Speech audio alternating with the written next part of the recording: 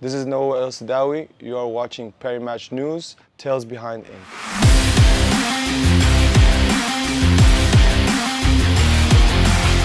So I have this one here. It says "Started with a Dream," and basically this is a boy just in the streets of Morocco where it all started.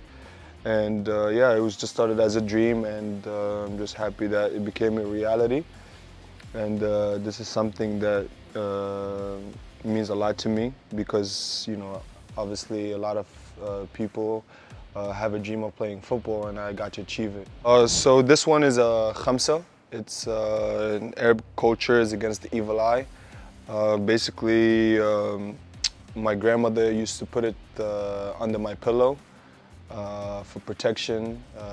So, you know, may she rest in peace, but it's always stayed with me since I was a young boy, and that's why I have it. Here I have the only thing standing between you and your goals, the story that you keep telling yourself as to why you can't achieve it.